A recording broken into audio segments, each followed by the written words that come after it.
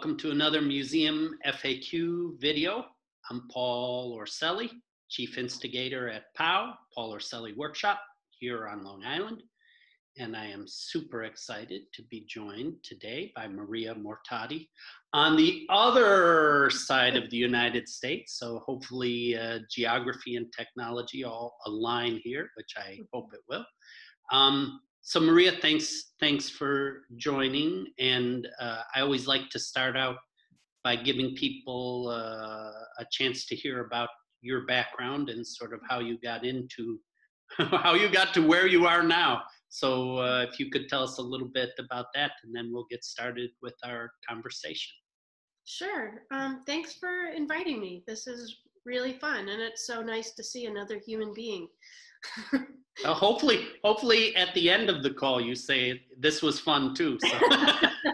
We'll see.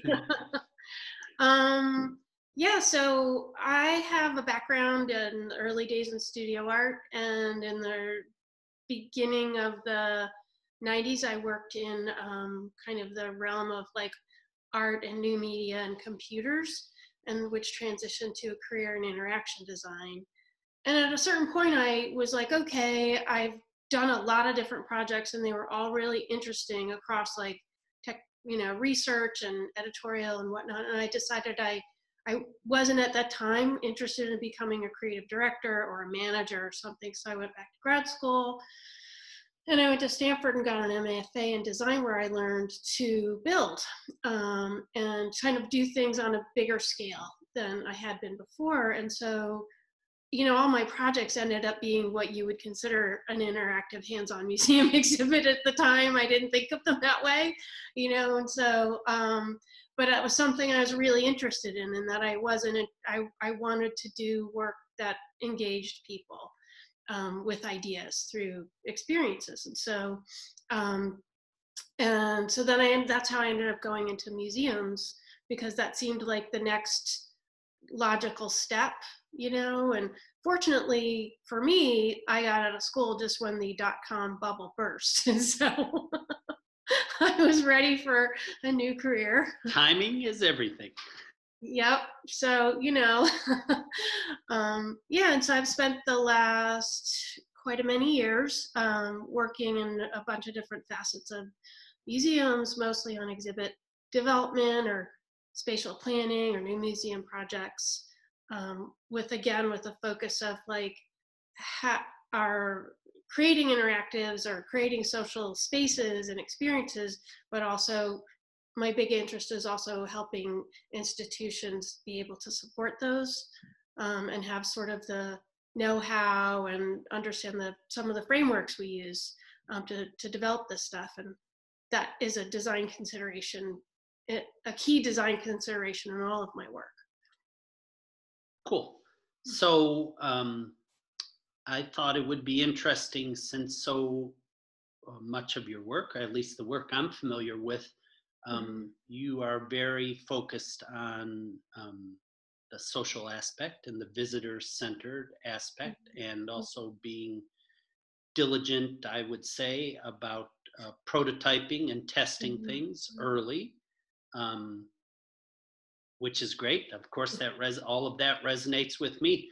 And so there are, I would say, probably maybe more familiar ways or normal ways of doing that, where you gather people together and have mock-ups, and you are in physical space together. Right.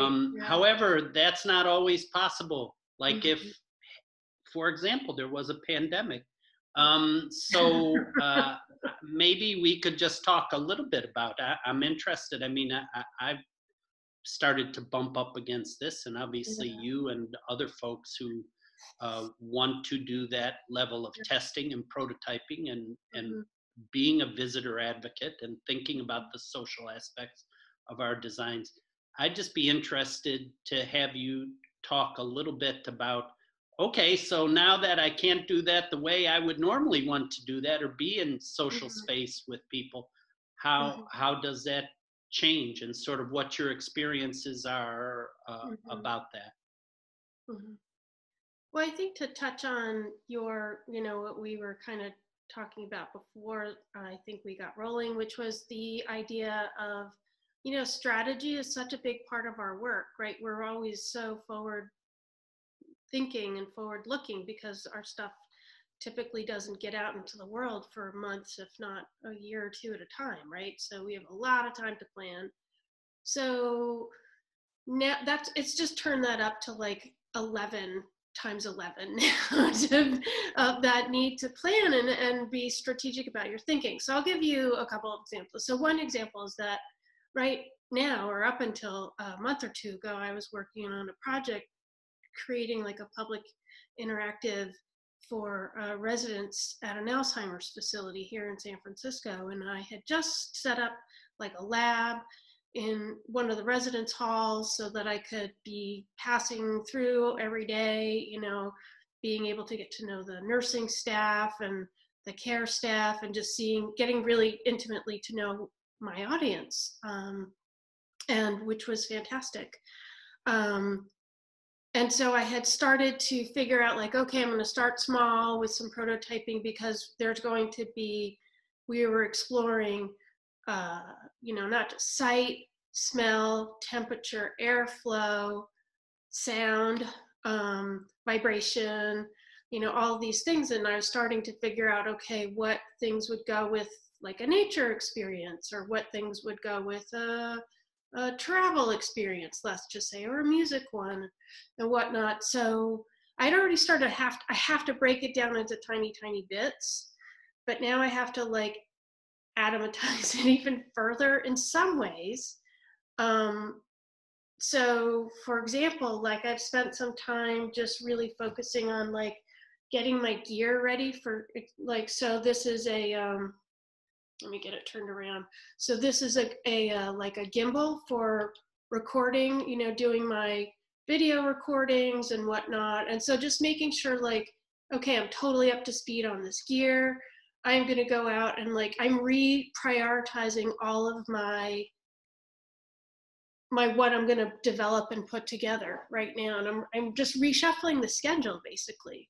So it's like, oh, well, I would actually figure out what kind of visual imagery I might do and develop it later, or hire it out to somebody else to help take it and run with it.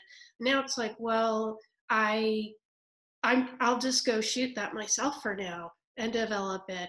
And then I can run it past other people. Maybe someone on the staff at some point could put this stuff in front of the visitors, that's a couple of months away, but ideally that could start to happen where I could send them a package of things and a script. Sorry about that. I was just want to show you another thing like that I had started to put together, which is for smell. And here I'm going to open it up so it's in a pack, ready to go. And then, so I started to put together this kit for testing different scents to see what people might like.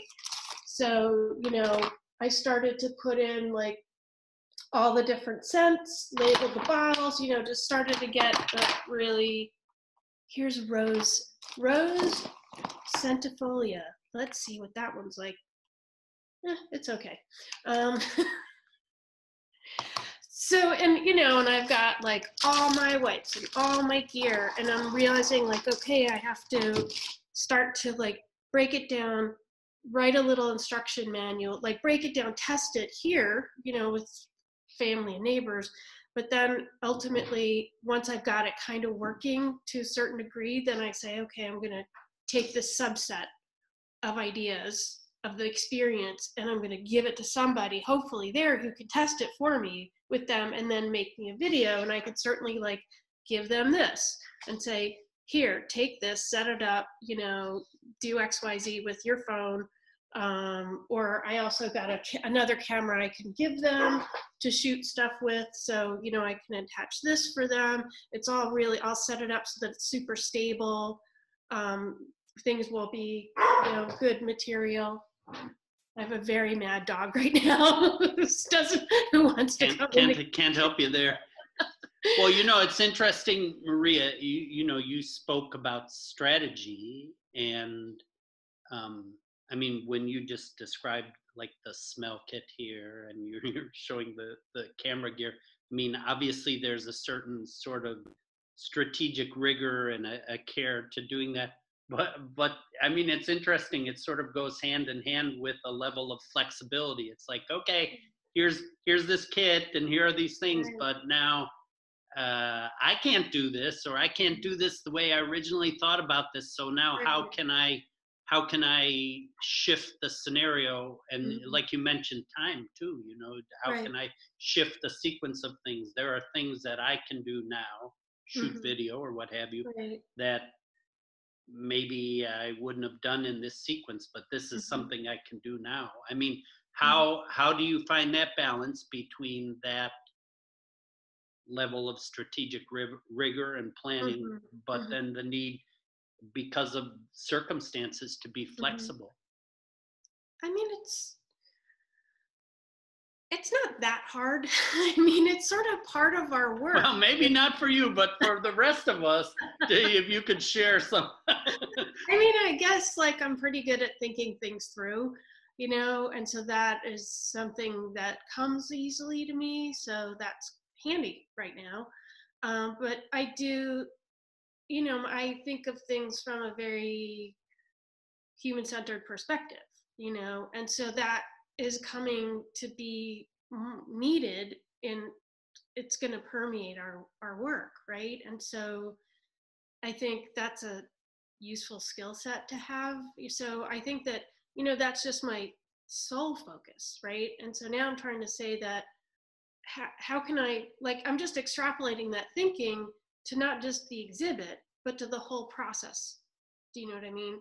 So, and then I'm starting to look at it the wider world around museums. So, there's this very specific universe where I'm going to be kind of divvying things up and reshuffling the schedule and some of the priorities and what's going to happen when, and that's just like a big moving puzzle, right? Um, but then I'm also starting to think about like COVID in the museum. Is this backwards for you, or can you No, read? looks good. Okay. So, I've been like working out like background support systems, and I have things like thinking about, how could you do things for interactives and engagements across the museum, right? So there's that sort of exhibit size. So do you have haptics? Do you have alarms in people's phones? Do people get some sort of magic wand device that both gives them a trigger when they're too close to somebody else and it makes a funny sound depending on what kind of museum you're in, but it also turns things on and off for you? There's sort of the do you organize things by touch, you know what I mean, or do you organize things by distancing? Like, so thinking about that. And then there's like the lens that you put on for your staff, as well as like a curatorial lens, because let's think about things that people might be worried about or need from a museum, right? So they'll want a relief, they'll want informal education for their children and their families, but then they'll also have things like they'll want to heal, they'll want to celebrate, they'll need joy and humor and all these things. So then do you start to think about what do you have as your in your collection or your experiences, or who on your staff, your volunteers, your docents, people in your community, to um, let's let's have a different shift, both a curatorial shift that is really thinking about the human experience, and so you're taking sort of the human experience and the physical experience, right, of being in the museum, if we want to think about post-COVID and starting to go back into the museum.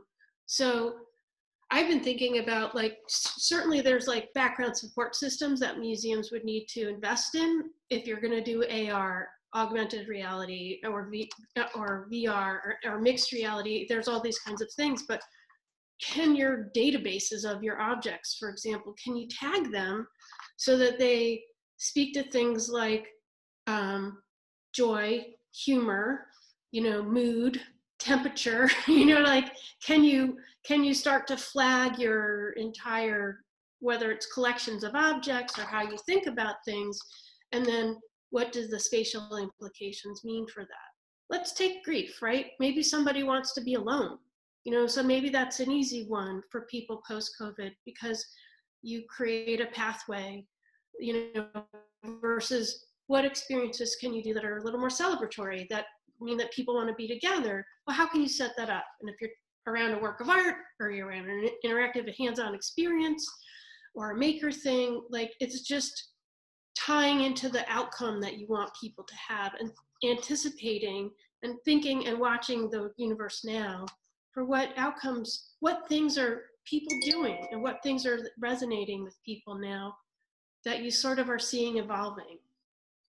It's interesting. I'm gonna sort of revise my dichotomy here between strategic rigor and flexibility. I mean, it seems almost like, from what you've been describing, is you want to articulate almost the entire possibility of alternate universes, or alternate experiences, or alternate scenarios in a post-COVID-19 museum. I mean, aside from the affective and emotional stuff that you've talked about, it's just like, well, we could do stuff this way, or it could do this way, or if that doesn't work, here's our plan B or plan C. I mean, and then maybe the flexibility comes in being able to pivot between these sort of scenarios that you've already been thinking about, and focusing on with the visitor in mind. I mean, that's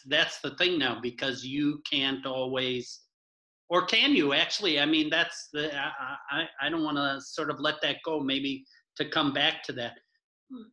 We can, you or I can say, oh, okay, so how would a visitor respond to this sort of environment? Or if I set up this new scenario in a museum, how do I think people will respond? But, one way to take our individual biases and point of view out of it is to talk with a lot of different people, or to see how different people react to the designs. How can we get that reality check now? I mean, can you do it via Zoom?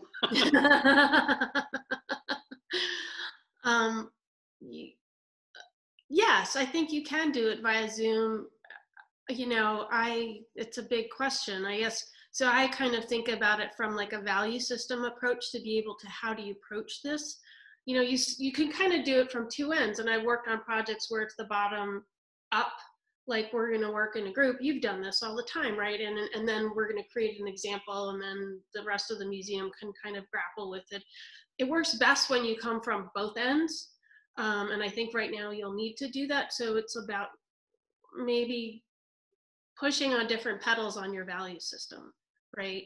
And just shifting, like, where you might step on the gas more around the human side of things. For example, though, in terms of like prototyping and what you can do now, like, there's a lot of evidence out there. Like, people know what people like to do, right? So they know, like, people who are docents have a really good feel for these things. Like, those are going to be your frontline staff. You may think like, oh, we're going to do away with our docents. It's like, absolutely not. Those are the people that have. Well, some museums have, but. Well, and then that's going to bite them. But, I think that a lot of these frontline staff become much more important, because they are actually the ones that can give you the knowledge that you don't have, as senior staff, for example. I mean, I'm not knocking the senior staff. They work in all areas of the museum one day too, but just, I just want to say that the people that have the high touch part of their work in the museum are the ones who are going to be the ones who can say, that would work, or here's what I have seen that works, right? So these are your informants that you already have on staff or in your community.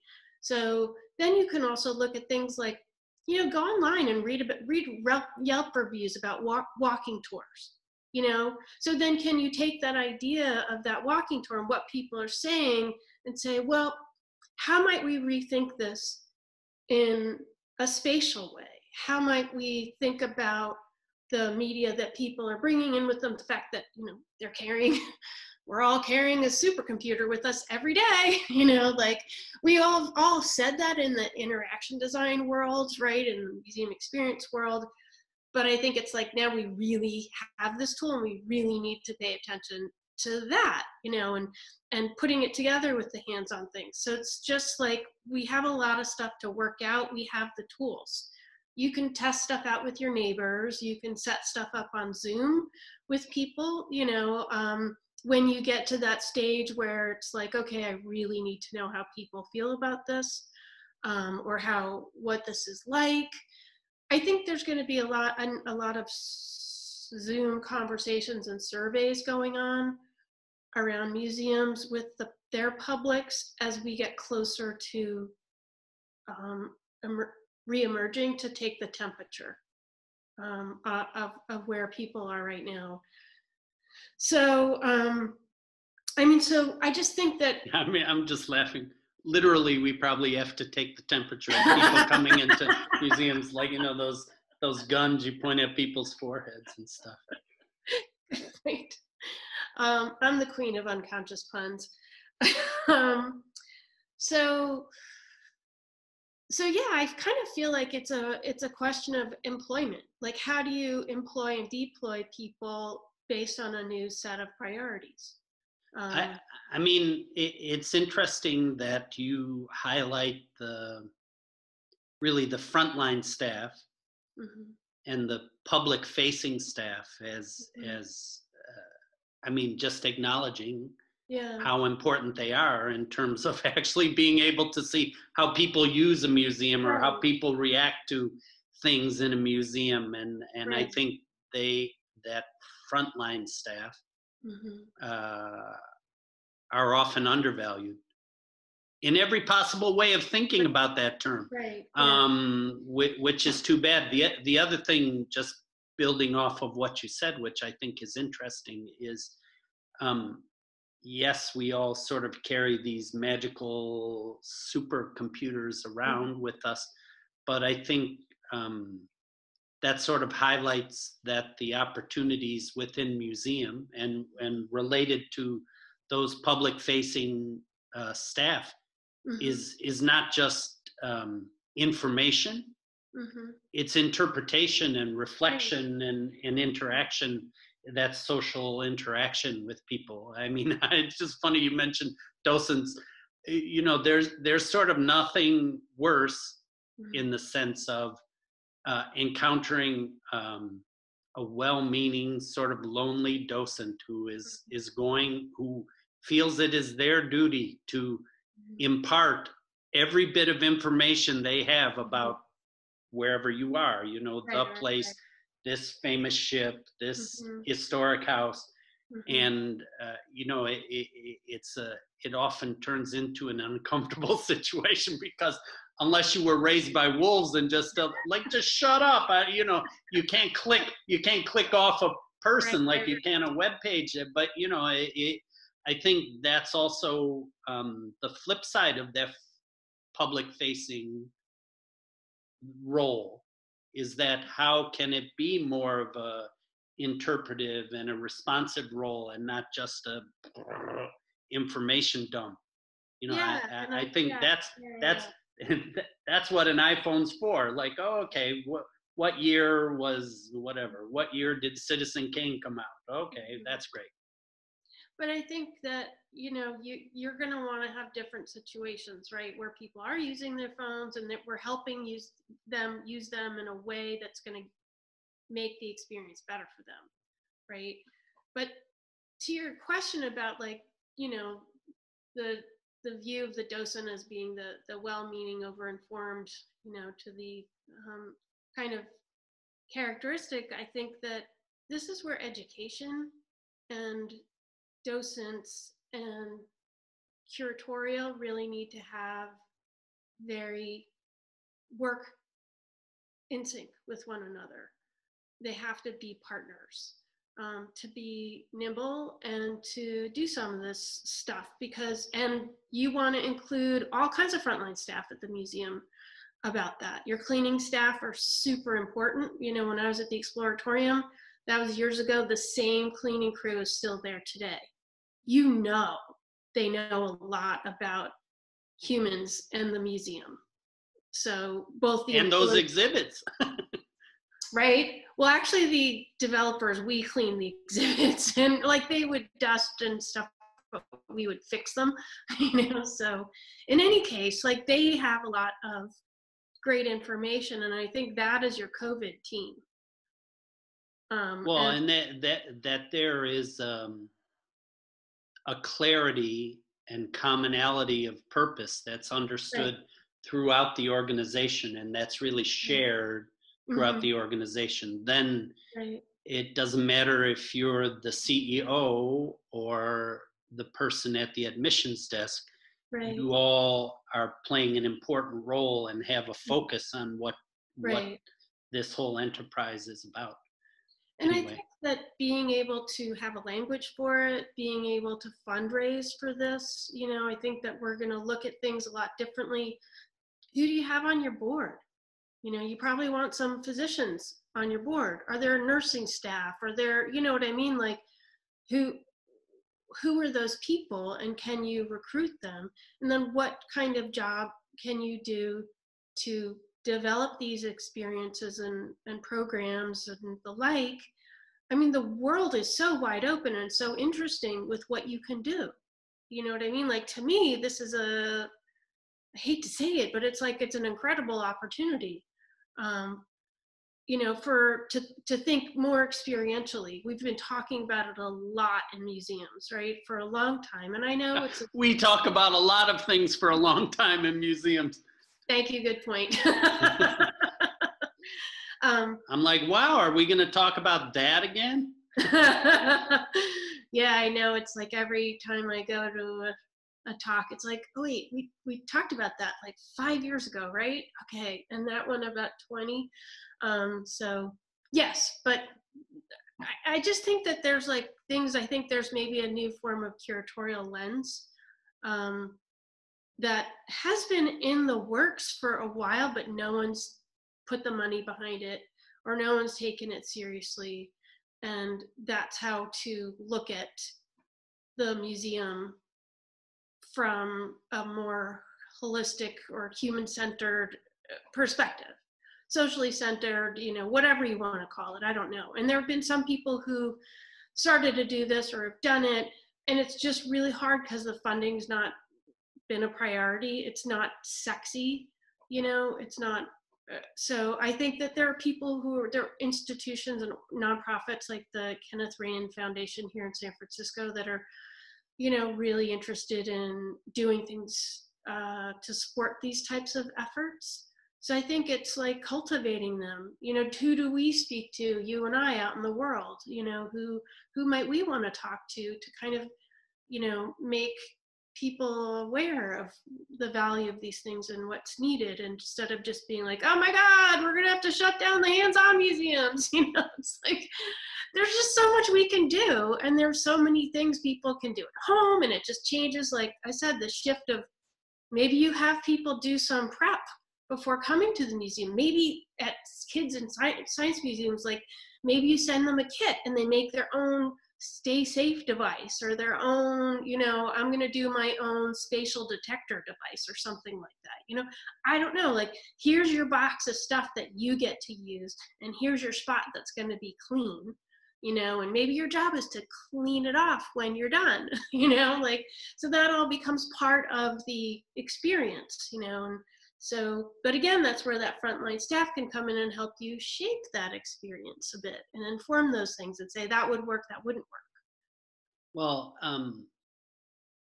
I like the hopeful tone that you're lending to the conclusion of this conversation, and I think it's instructive. People often say you can tell a lot about a person, or I would say a museum or a cultural organization, by how they react to these sort of unexpected or traumatic events. Are they a person or an institution who immediately goes to DEFCON 5 and does a sort of drastic thing and